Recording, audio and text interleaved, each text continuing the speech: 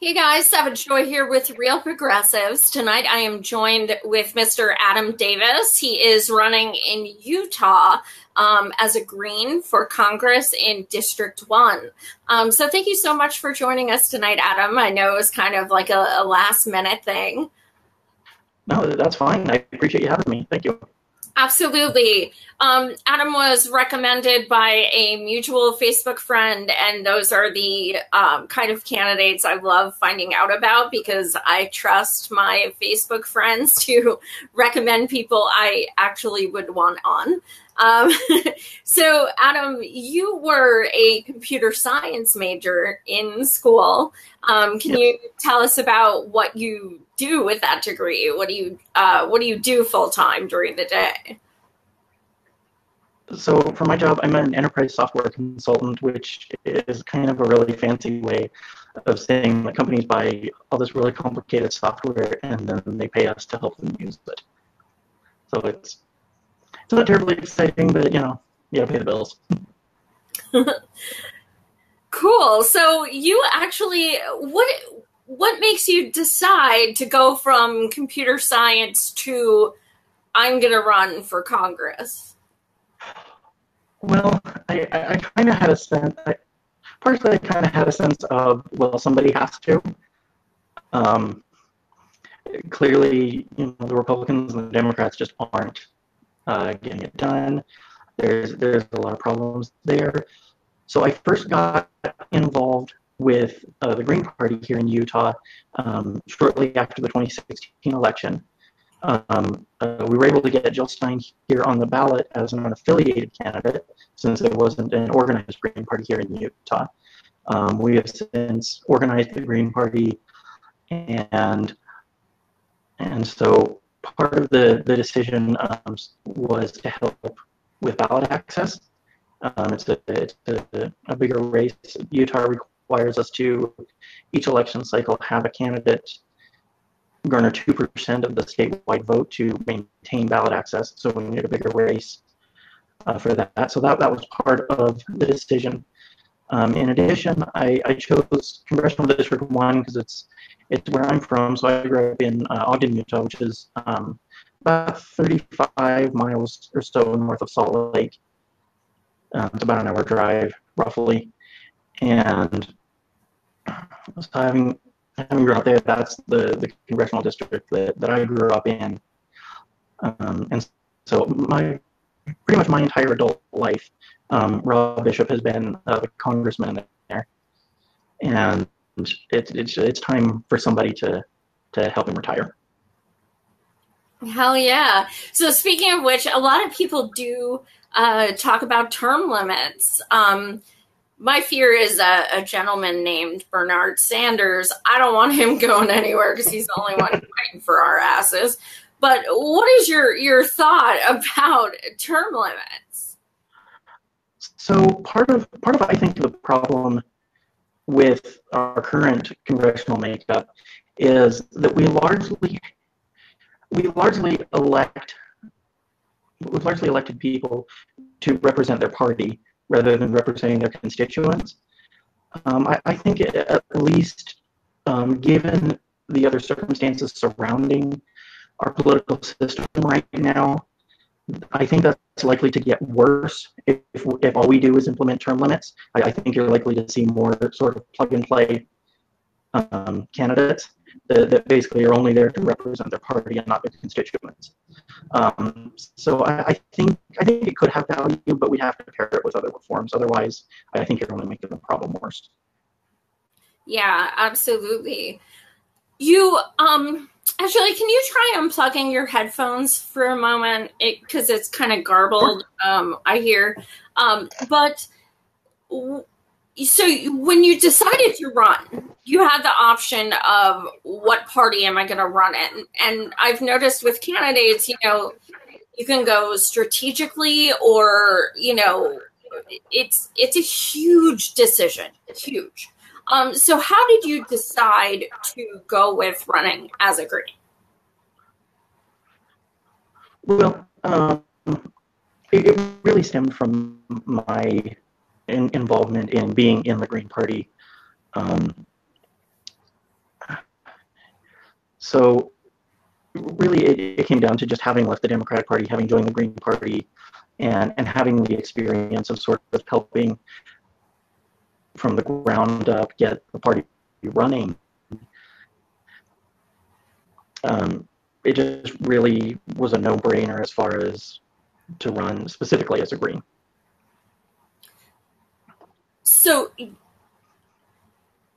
you do actually have election reform on your platform, which every single candidate should, especially if they call themselves progressives.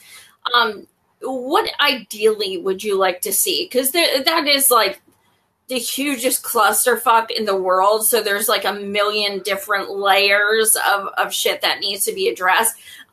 What are your primary hopes for that topic? So one of the things that I'm heartened to see gaining some momentum is ranked choice voting, which is a great step. They've now voted for it in Maine. We have some implementation, I believe, here in Utah. There was a bill that passed a couple of years ago, and I think it's supposed to be being used in primaries now. So that's definitely on my list in terms of just making sure that we have a better voting system. I'm a big fan of what's called I believe it's the Fair Vote Act, if I remember right. It was introduced by a representative from Virginia, and what I like about it is it creates multi-member districts that elect between 3 and 5 congressional members each, and then those elections would then run by ranked choice vote, and it would allow for proportional representation, where you wouldn't have necessarily, if you have an area, for example, in Utah, some areas might be, overall the state tends to run maybe 65-35, but that's not where the representation actually is, because because of gerrymandering and everything else, but also because of these single member districts. And so I'm a fan of that. I think that's a really nice idea that we could run with. I'd like to see public financing of elections. I think it's just time that we stopped pussyfooting around with the private money and this is allowed, this isn't, and that. Just publicly finance it. Let's get it over with, and let's get to a system we can all live with. Absolutely. Do me a favor. Can you just take out your headphones, like unplug them completely? Yeah. Okay, let's see if that works, you guys. I'm sorry. It's hard. We're across the country from each other, so. But okay. It's interesting. I've never had someone from Utah on my show. And, there's two things that we typically think about when we think about Utah: Sundance Film Festival and Mormons. So, in your district, are people open to third parties, to progressive ideals? Like, what are your constituents like?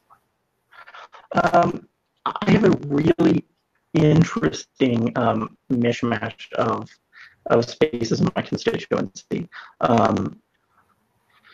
So my district runs from, there's all kinds of kind of farm and rural areas and small towns up in kind of the northwest of Utah, into Ogden, which is an old railroad town.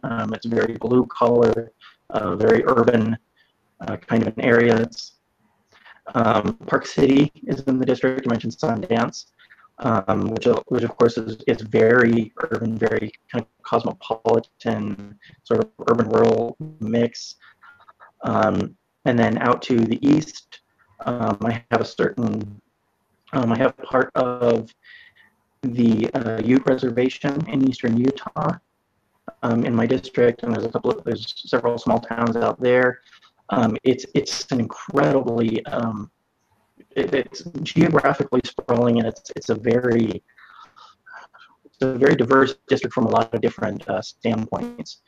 But I found people largely receptive. As I guess a lot of people would expect, I tend to get crap more from the Democrats than I do from Republicans. The Republicans tend to largely ignore me. But I've also found that there's a lot of people who are frustrated. They're fed up with what the Democrats and the Republicans, with where they've brought us. And I think they're excited. I think there's a lot of people that are excited to have somebody speaking to that. Absolutely. Yeah, that's, I think, running third party is a wise move for a lot of people. The only people who have come on my show as a Dem are pretty much ones who in their state would have to get 5,000 signatures within a week to run independent and pay $10,000, things like this. So you're fortunate that you could do that in your state, because there are so many, just issues, barriers set up around people running for those parties. I forgot to ask, are you guys open primary or closed? So I'm trying to remember. I believe we, the Green Party, are open. The state of Utah allows each party to choose whether they're open, semi-open, which means party members and independents, or closed. And if I remember right, we're open. The party gets to choose that? Yeah. Whoa. That's kind of amazing. I've never heard a lot of really kind of odd stuff about Utah's election law, but some of it's really kind of cool. Yeah, I mean, I still don't trust that the Dems wouldn't, pull a win out of their ass and make it closed, but still, I think that's pretty cool that they at least give the option. What are your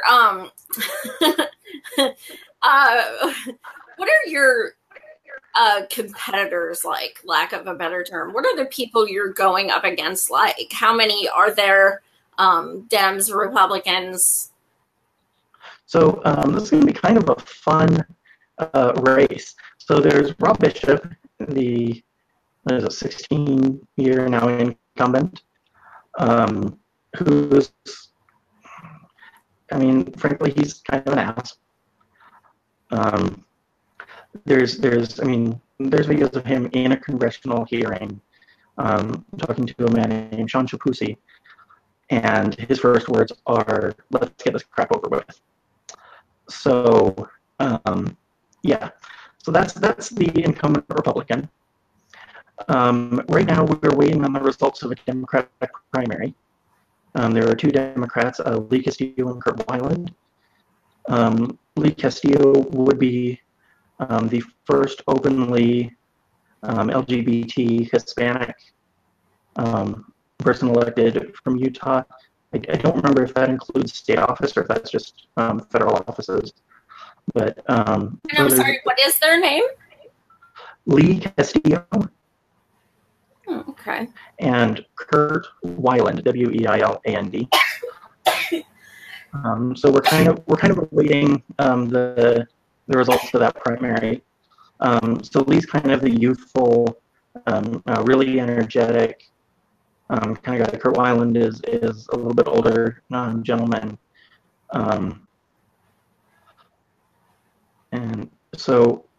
And then we actually have another third party candidate in this race it's called the Utah United Party. And I believe it's affiliated with the national U.S. United or America United or something along those lines party. And his name is Eric Elison. I'm just a little bit younger as candidates tend to go. But I don't know. He seems all right, I guess. I don't know. he's affable enough. So what is that party comparable to? Is that kind of like your independent party in Utah, or? They're very much avowed centrists. Oh. So So they're their like idea is, Democrats. what's that? They're like Democrats.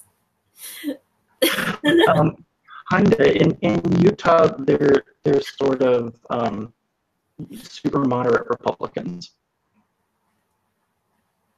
Wow. Is that's what they amount to. You have things on your platform like, basically the typical litmus test for progressives. You do support single payer. Can you explain why you put that on your platform? Why are you passionate about that? So, I mean, there's no reason for people not to have health care. Just period, straight up. There's no reason that there should be people that can't get health care in this country. B, I mean, personally, I'm currently dealing with some of the results of how screwed up our healthcare system, quote unquote, is. So I'm diabetic myself. I just got done paying off the hospital bill from when I found out I was diabetic, and it just and that was with insurance. I'm insured now, and I'm having trouble. I'm kind of struggling a little bit with all the stuff I've got to pay all the time. It just so I understand as I think as much as most other people how jacked up the system is, and how really insurance companies are holding people's lives in their greedy little clutches. Absolutely. I saw on your platform that you do support a federal job guarantee, which is something yes. we talk about all the time with every single candidate. I actually, that was something that I was really adamant about from day one. That was actually really kind of my big fundamental push. So I've been trying to talk about this for about a year now. It just we need. People need jobs at this point. To where our economy is. It's a way to make improvements in our community. It's a way that we could get our energy grid transitioned. It can help give people a sense of ownership in their community. It's a way to provide a stability in terms of making sure people are able to meet their needs that we don't have right now. Absolutely.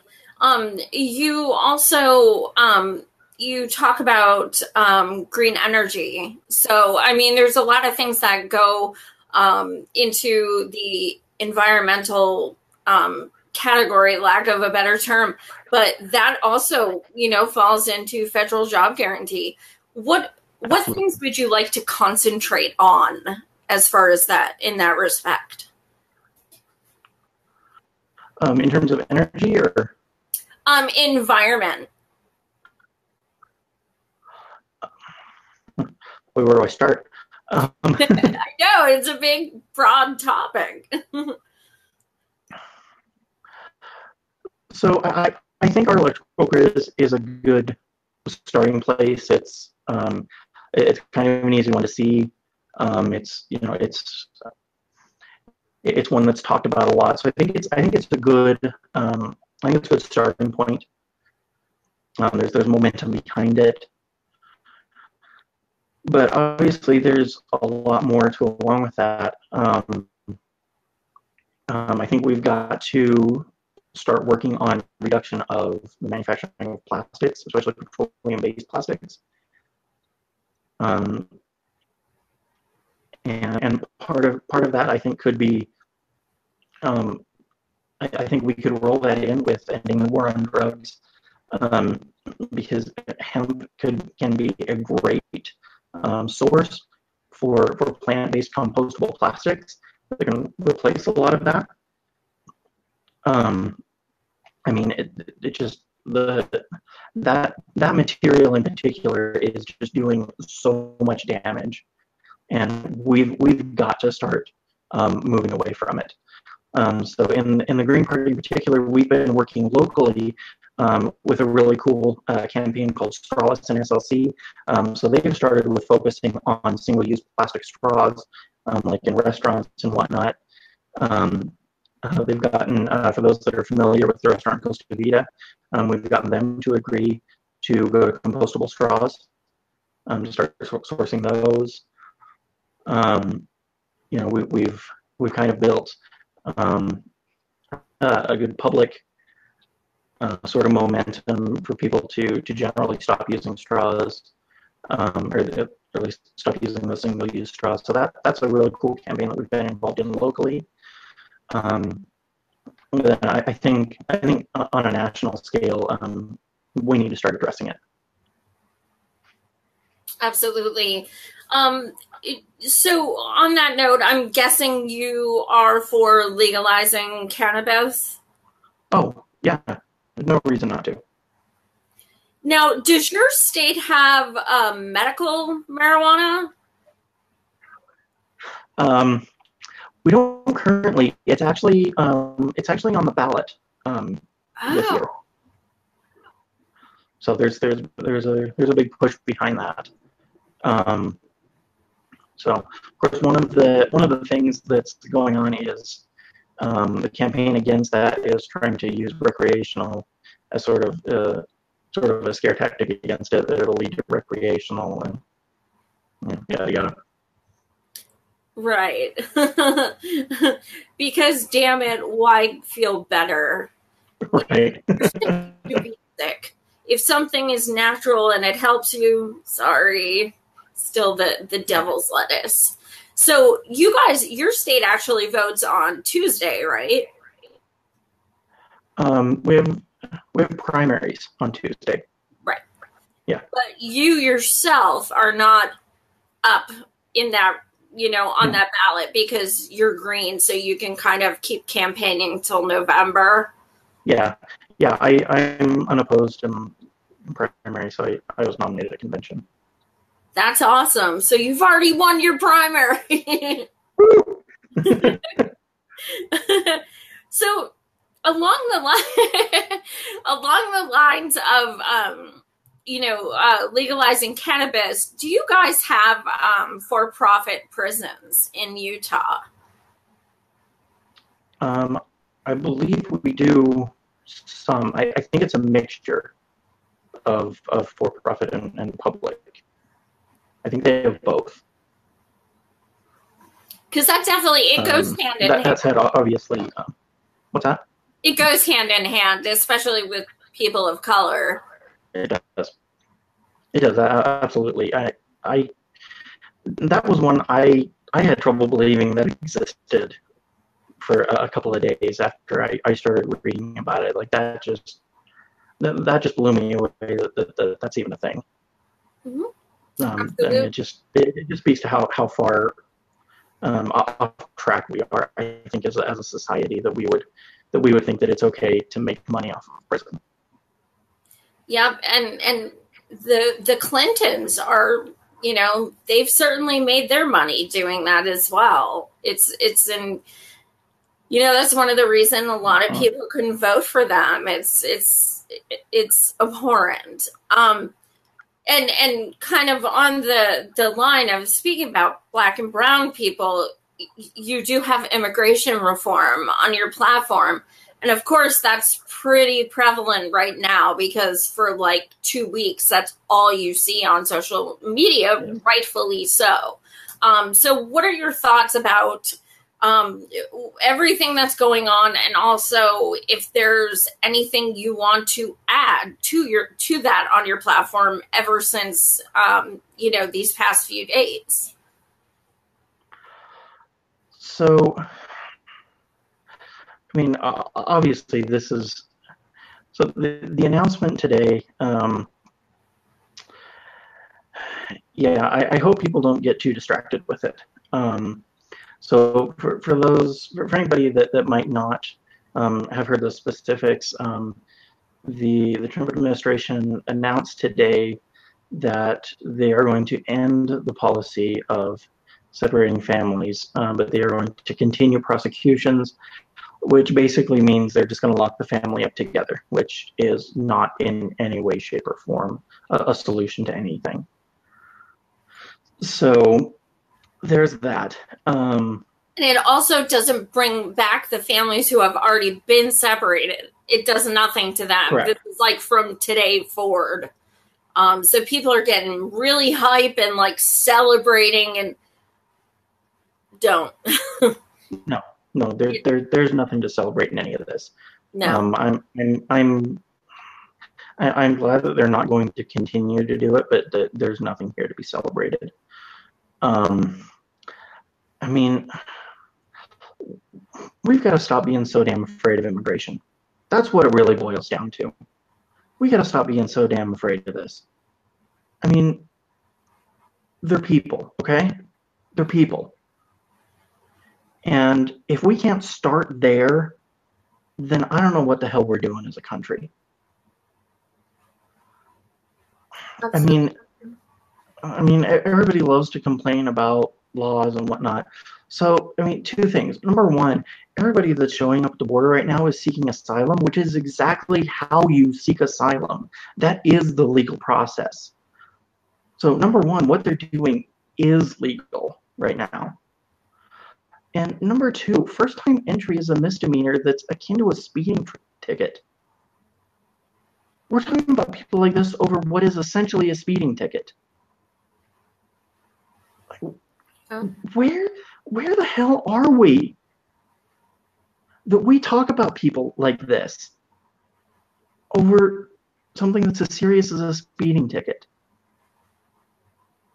Absolutely. And something that it just blows my mind is that people can't empathize with why immigrants would want to come here. And I mean, personally, if I was watching my family be blown up and didn't have food and water and seeing, your neighbors bloody in the street, like, I'm not exaggerating, but if you see that shit, why the hell wouldn't you want to leave?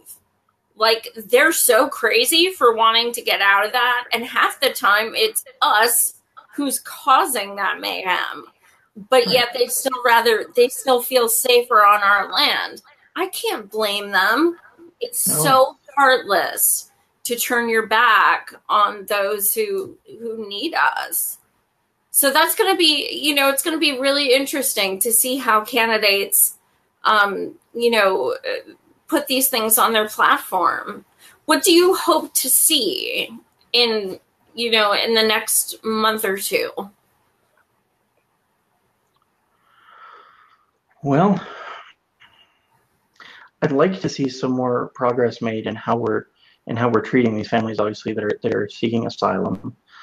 I've said that I'd be interested to look into the idea of sort of building along the southern border some sort of like an Ellis Island-esque, basically, town.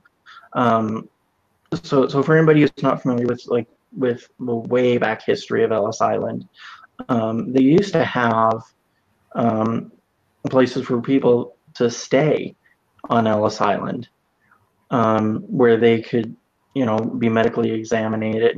They can make sure that people weren't bringing diseases in, yada yada, and they could stay there. So I'd like to see us like building some sort of town or community that these people could stay in while their applications for asylum are being reviewed and processed and whatnot. And they would house somewhere that they could live. We could provide a small house. It doesn't have to. We don't have to build mansions or anything, but I mean, let's see if we can't provide something, where people can. We're not putting them in an intense city that frankly, it looks like a concentration camp. Yeah, it's terrifying. Um, if what is your hope come November? Should you win the election, what what is your hope? What do you hope? What would be your focus when you first get into office?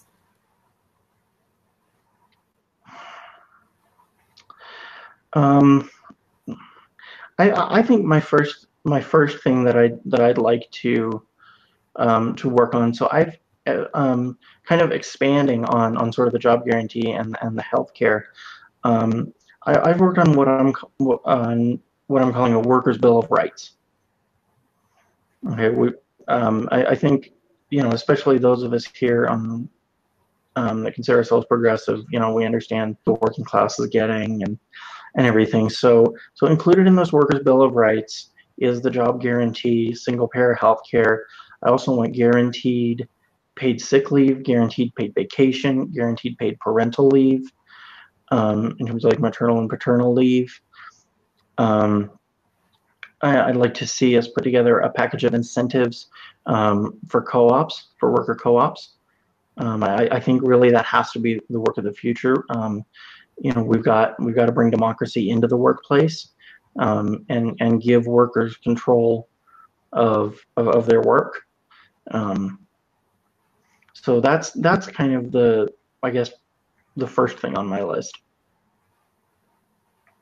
I think that's an awesome place to start. If you want to leave our viewers with something so that they check out your website or recommend you to people in Utah, what do you want to leave them with? Just I hope that I've been able to um, kind of show you guys what we can be and what we can do, if we can finally get our heads out of voting in fear and start voting out of hope and start voting out of values, and get free from the but look at the other guy, and stop being afraid, and come join me and let's move forward together. That's what I'm trying to do here. I'm trying to get us out of a system that really has chained us inside of the two major parties politically. Absolutely. Do you want to give your website and your Facebook and all that fun stuff? Yeah. So my website is just davisforutah.com, for is spelled out FOR. And then you can just search Adam Davis for Utah's first district. On Facebook, my Twitter handle is @DavisForUtah. You can find us there. Awesome. Well, thank you so much for joining us, Adam. I've kind of been blowing up his PMs the past few days since we met. He's got a good sense of humor and he's got a kind heart, and that's kind of how it means a lot to me as a voter, because I'm not voting for an asshole unless they're an asshole towards Hillary. But if you're an asshole towards the people, you're not getting my vote. But I digress. Well, I can be an asshole to the establishment too. Yes. So Tuesday is Utah, Colorado, Maryland, Oklahoma, and New York. If you are in the Bronx, get off your fucking asses and vote for Alexandria Ocasio. No excuses. That girl needs to win. Get off your ass and do it. She rocks. So we have those choices on Tuesday, and then we are off for July. I mean, I'll be here, still interviewing candidates who run, who have their primaries in August. But July, there are no primaries. So I'm going to kind of cut back doing 8 shows a week since I work full time, and just kind of, get back to being sane. So Saturday, I will be traveling to Washington, D.C. for the Poor People's March. I'll be streaming Reverend Barber and the amazing speakers, and as well as interviewing people I meet there, and just kind of going around and just kind of, seeing what kind of shenanigans I can get into, of course, and fun things like that. But thank you guys so much for watching. Again, thank you so much, Adam. We wish you the best of luck. Thank you very much. Appreciate it. Absolutely. Take care. Right.